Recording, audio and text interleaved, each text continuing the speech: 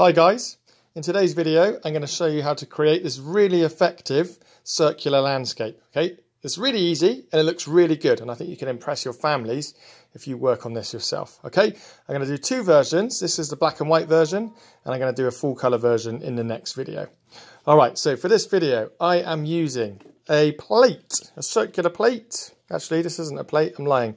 A bowl, but you could use a plate or a mug or anything circular you got lying around, and I'm going to use a felt tip pen. Okay, of course you could do this in pencil if you prefer, but pen is fine as well. So I'm going to place my plate on my paper. Okay, I'm going to hold it down with one hand and very carefully I'm going to go round, and when it gets a bit uncomfortable I'm going to carefully take my pen off, gently carry on all the way round, and I'm going to be careful not to smudge it by lifting it straight up. Boop. There we go. So I've got my circle. The next thing I'm going to do is roughly about 5 centimeters up. Yeah, I'm going to show you just to demonstrate this. 1, 2, 3, 4, 5. That's 5 centimeters up. I'm going to start doing a line of trees across here. Okay, and the way I do that is I just kind of do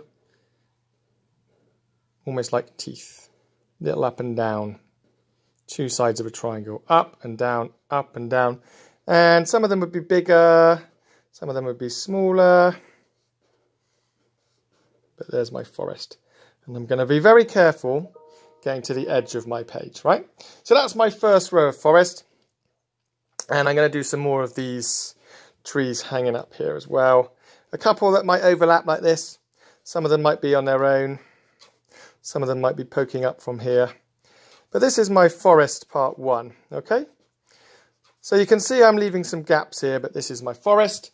And I'm going to add some texture to this. Maybe this is a pine forest by doing these lines going this direction and this direction. Diagonally one side, diagonally the other side, okay?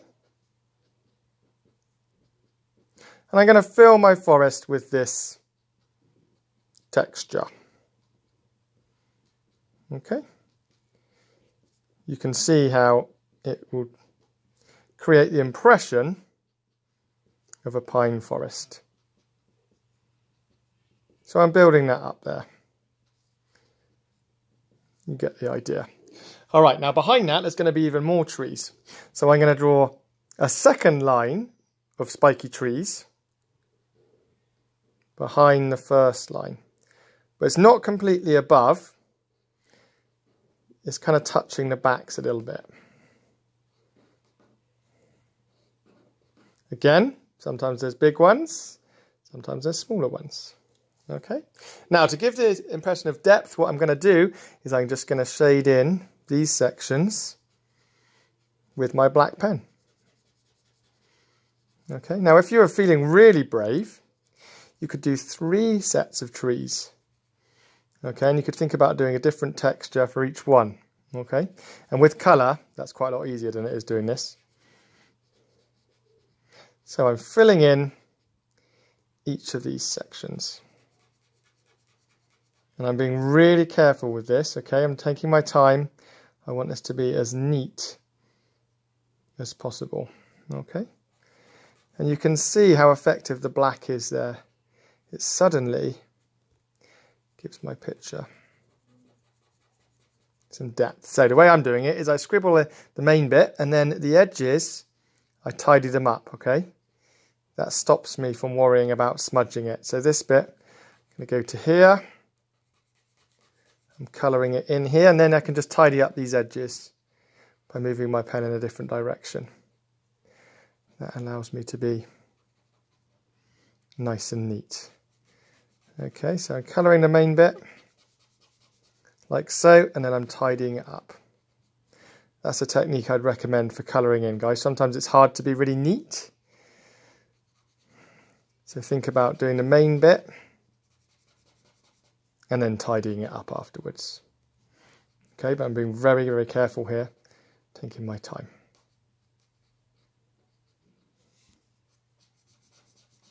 Okay, almost there.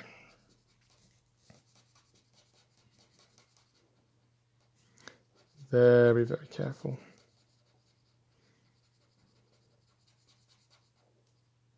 Okay, so I've got my 2 rows of trees there, and already you can see that there's some depth happening. And this bit's the really fun bit. And so I'm going to draw a mountain. And the way I do that is I'm going to start at the edge of my circle. I'm going to do a wiggly line up to a point, and I'm going to do a wiggly line coming down, disappearing like that. Then I'm going to do a smaller one in the background. So about halfway up this line, I'm going to do another line, wiggly wiggly, and this comes down very carefully to my edge. Now, this is a really, really cool technique which makes your mountains pop. You start off at the peak of the top of the mountain, and then you draw some sort of wiggly line coming down here. Whee! Woo! Like that. And you can experiment with where you want that to be. And all of a sudden, it's given my mountain some perspective. And then what I'm going to do is add a bit of shading following the gradient or the slope of my mountain. So I'm going to shade it, and all the lines are going to go this way, like so. Diagonal line, and I'm being very careful here that I don't go outside my mountain, okay?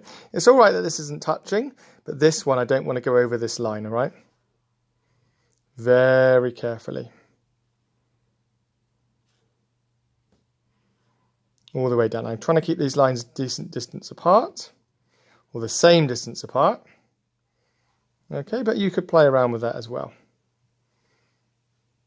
Okay, all the way to the bottom, and then I can actually tidy this up a bit as well, finishing these lines up to here, like so. Okay, then I'm going to do the same thing for this mountain.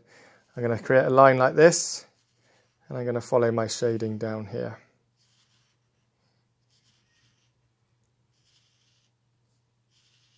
Being very, very careful that I don't go over the edge of my circle.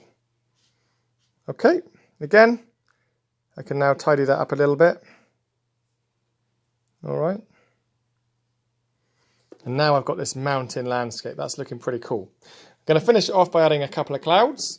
So just like in previous videos, we're going to do a horizontal line and then a bobbly, bobbly, bobble, bobble, bobble. And this one's slightly behind my mountain, right? Then I'm going to add a couple of little fluffy bits. And I'll do another one, straight line, bop, bop, bop, bop. Okay, here's my cloud, like so. And there you have it, okay? A simple mountain landscape. I'm going to do another video, part 2, on how to do a colour version of this. It looks even more effective. All right, have a go. Good luck.